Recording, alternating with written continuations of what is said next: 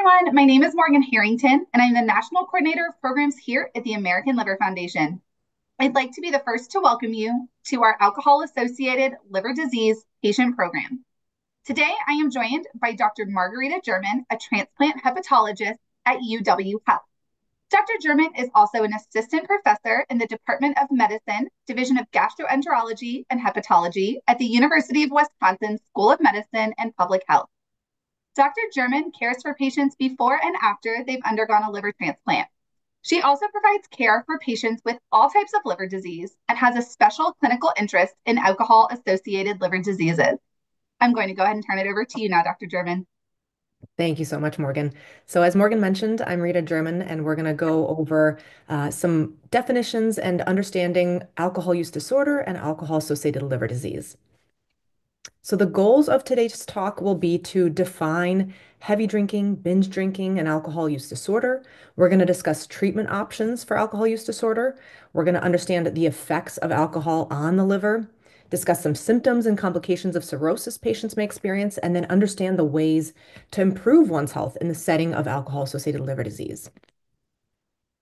So to go over some definitions, first we have to know what we're talking about in terms of a standard drink. So one standard drink is defined as 14 grams of alcohol. This can typically be found in one beer, 12 ounces of beer, 8 to 9 ounces, full ounces of malt liquor, a 5 ounce glass of wine, or a 1.5 ounce of liquor. So that is defined as one standard drink.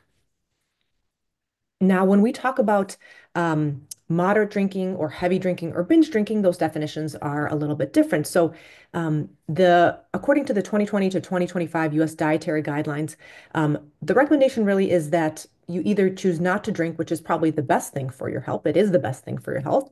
But moderate drinking or a safe amount to drink would be to limit less than 2 drinks for men or 1 drink or less for women. When we talk about heavy drinking, this is defined by the NIAAA, or the National Institute on Alcohol Abuse and Alcoholism. Heavy drinking is defined as 5 or more drinks on any day, or 15 or more drinks for men per week, or 4 or more drinks per day or on any day, or 8 or more drinks per week for women. Now, binge drinking also has its own definition. That's when patients drink in about 2 hours, 5 or more drinks for men, or 4 or more drinks for women. So these are standard definitions that we use in order to define alcohol use. Now, when we turn to alcohol use disorder, we treat this as a disease. So this is a medical condition where one cannot stop or control alcohol use despite consequences. That may be consequences in health, in the social environment, in work-related activities, etc. And we use a specific questionnaire, 11 specific questions to rate the severity of alcohol use disorder. And we rate that as mild, moderate, or severe. And unfortunately, alcohol use disorder is very common in the US.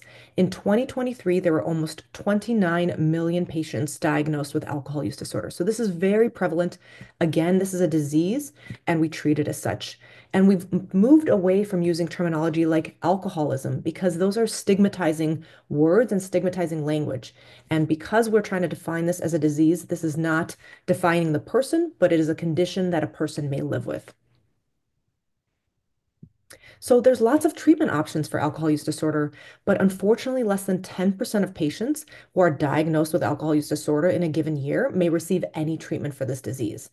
And there's lots of options, as I mentioned. So there's medications that can be used.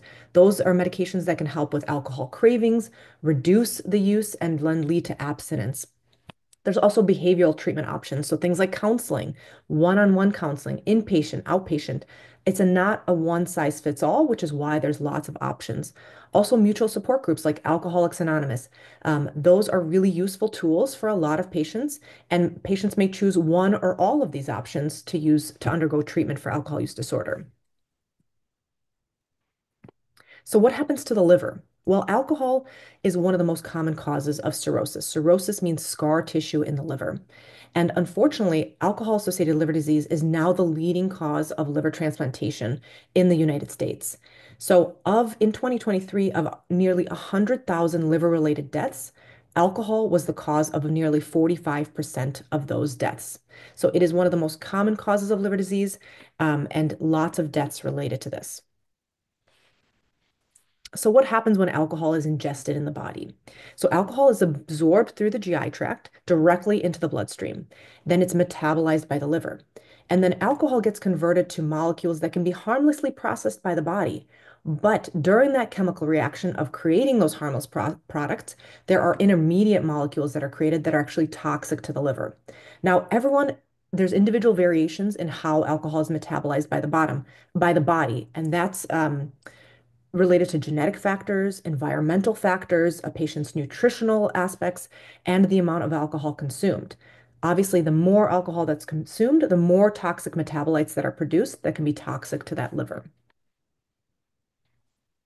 So what can happen with the alcohol eventually, what can alcohol eventually do to the liver? So alcohol causes progressive liver damage, typically in three steps. First, fat sets into the liver.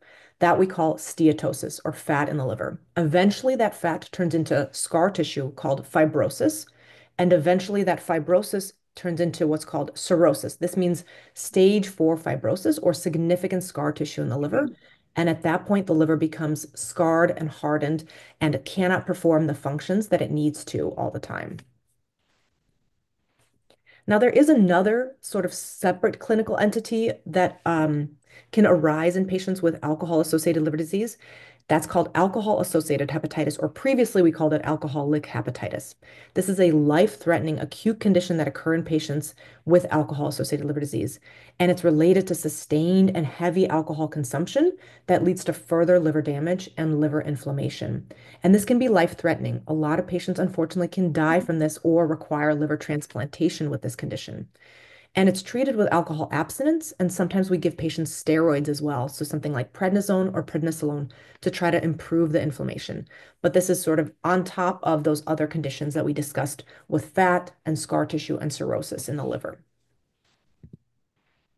Now let's turn our attention to some symptoms of fatty liver disease. So the problem with liver disease sometimes is that it's pretty asymptomatic. A lot of times it's a silent disease that patients don't know they even have until it may be too late.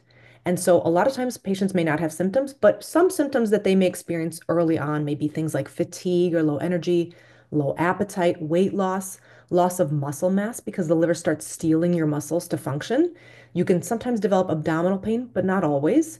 Some easy bruising can result from this and some dark urine or pale stools. So those are some signs that can result from liver disease, but those may be later signs. And really, it's important that if there's any suspicion of liver disease, your primary care doctor is looking into that because, again, this can be a silent disease for a very long time. Now, as liver disease progresses, as cirrhosis develops, what can happen? Well, there's buildup of scar tissue in the liver, as I mentioned, and then that results in decreased blood flow through the liver. Pressure builds up in a vein called the portal vein. This is the vein that brings blood into the liver. Eventually, you develop something called portal hypertension. This is high amounts of pressure in that portal vein, and eventually that leads to complications of cirrhosis. So patients can have cirrhosis and buildup of this pressure that doesn't result in complications. That's called compensated cirrhosis. But once that pressure sort of overwhelms the system, then you develop complications of cirrhosis. Those are things called varices, ascites, splenomegaly, encephalopathy, and liver cancer. We'll talk about a little bit more of those on the next slide. So again, those are called, when patients develop those complications, this is what we call decompensated cirrhosis. So ascites is when fluid builds up in the belly. So there's swelling of the belly. Encephalopathy is when toxic metabolites develop in the body, and there's buildup of these toxins that causes confusion. Patients develop varices or these big blood vessels in the esophagus and stomach, and they can cause severe internal bleeding. And also jaundice or yellowing of the eyes and skin. And that's related to dysfunction in the liver. So, what kind of testing will your doctor do if there's any suspicion of liver disease, or if you may be concerned and bring those concerns to your doctor? First, they're going to order some blood tests. We need to check blood tests to look at the liver function. We also check things like the kidney function, sodium levels in the blood, things that test for platelet counts, like your white blood cell counts, your hemoglobin and platelets, and other things. They also will probably do a radiological exam. Sometimes we do something called a fiber scan. This tests how much scar tissue is in the liver and how much fat is in the liver. Additionally, they'll probably do an ultrasound of your liver or maybe a CT scan or an MRI, depending on what the concerns are. And also, we might do an endoscopy. That's something called an EGD or endoscopy, where we look for those big blood vessels in the esophagus if there's suspicion that you have cirrhosis. So those are just some of the tests that might be ordered if there's suspicion for liver disease. So we talked about a lot of some scary issues, and now we're going to talk about the good news. So the good news is that fat and even some scar tissue is reversible. Now it's reversible with abstinence. There is no safe amount of alcohol to drink in the setting of any form of liver disease. So even if there's a little bit of scar tissue or any fat in the liver, there's no safe amount of alcohol to drink. But with reversal of that, if with abstinence, some of those things can get better. What other things can you do to improve the health of your liver? Well, we already talked about it. Alcohol abstinence is crucial and the number one, two, three, four, five, six thing that you can do.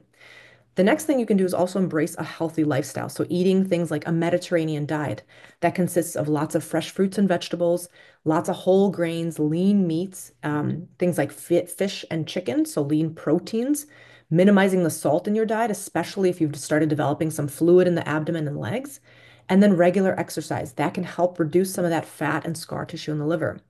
You want to take the medications as prescribed. That can help your liver function and also help your alcohol use disorder if that's prescribed. You want to establish care with a primary care provider, but also with a liver specialist that really has expertise in this area. You want to stay up to date on vaccinations. When patients have liver disease, their immune system is not as robust as somebody without liver disease. So you want to make sure that you are protecting yourself from any other diseases that may arise, like the flu or hepatitis A or B. And you want to ask questions and ask for help. So we're not able to help unless we know what's going on. You want to be as honest with your providers as possible because we're not here to judge or place blame. We are solely here to help and try to give you the best possible scenario to overcome some of these obstacles that you may be experiencing. So what if all of those things, despite your best efforts, the liver disease does not improve with abstinence? Liver transplantation is an option. Now, you want to ask your doctor about this, and alcohol abstinence is absolutely a requirement for this, but there's no minimum amount of time that you must be abstinent before consideration for liver transplantation. Now, this is sometimes center dependent depending on where you go and which university setting. However, most patients and will be considered for at least evaluation for transplantation and consideration, and that's always something that you should ask about. And finally, where can you find help? So this is probably the most important slide. So obviously the ALF has lots of great information on their website that you can go to. We have a Facebook group that's for patients with alcohol-associated liver disease, a support group that you can go to. There's also places where you can click to find treatment for alcohol use disorder in your area. You just enter your zip code, and then it can show you the different areas that you can seek help in. And that's what I've got for today. Thank you for listening. Thank you so much, Dr. German. That's great information for all of us. And I appreciate these links as well. And I hope that this will sort of send people to the correct area for appropriate information. I did have a couple of questions for you based on some of the information that you've covered. And one is you talked about other factors that can contribute to alcohol-associated liver disease based on genetics and environment, et cetera. So does that mean that you can have alcohol-associated liver disease separate from having alcohol use disorder? Yes, that is correct. So even in the setting of even in the absence of alcohol use disorder, you can still develop liver disease with alcohol consumption, especially if other patients have other risk factors. So maybe they have obesity or diabetes, high blood pressure. That can also increase their risk of developing fat in the liver. And those two together can sort of work synergistically to develop liver disease. So yes, you absolutely can get liver disease within the absence of alcohol use disorder.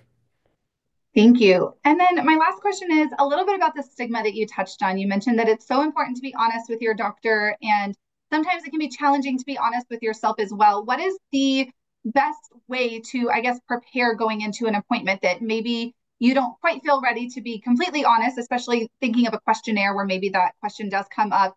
What are kind of some of your tips in terms of being able to address where you are personally at with your physician at that time? Yeah, that is a really, really tough thing that there is a big stigma associated with liver disease in general, and especially with alcohol use disorder. And that's why a lot of our terminology has also changed because we're trying to get away from that stigmatizing language. So we don't call it alcoholism, we call it alcohol use disorder. We're not there to place blame on the patients, but having the best most honest conversation with your doctor will be the most productive for you because the more honest you are, the more we know how to help somebody. So the more we are aware of the risk factors and can steer patients in the right direction. But it is very hard to get away from that. And it takes time and building trust with your provider to know Mhm. that they are there to care for you and to really be able to open up about those kind of things. So we understand how tough it is. And again, we're not here to place blame or judge. It is a safe space, it's a safe environment to try to just get you the best care you need. That is such a great reminder that you guys are there to provide support and help and to really be that safe space when maybe there aren't other spaces around that individual that feel as safe. And that just leads me into my last question about support. You talked about different ways with AA and online support groups, et cetera. And of course, ALF does offer our online support group as well. How important is that support when you are going through any kind of liver disease, but especially for someone who maybe does have alcohol use disorder as well? That support is critical. I mean, having other patients maybe that have gone through this process and understand what's going on, and that can maybe provide guidance for you is so important. So getting into those, support groups or AA and hearing other people's stories just makes you feel a little bit maybe less lonely in this disease. And just knowing that it is such a prevalent disease and you are not alone in this. And it is really important to get support from your family, from your friends and from other peers that may have gone through this as well. Well, I really appreciate you taking time with us today. This has been such a great conversation, and I am looking forward to being able to connect with more people through our Facebook group as well. Thank you so much. Absolutely. It was my pleasure. Thank you.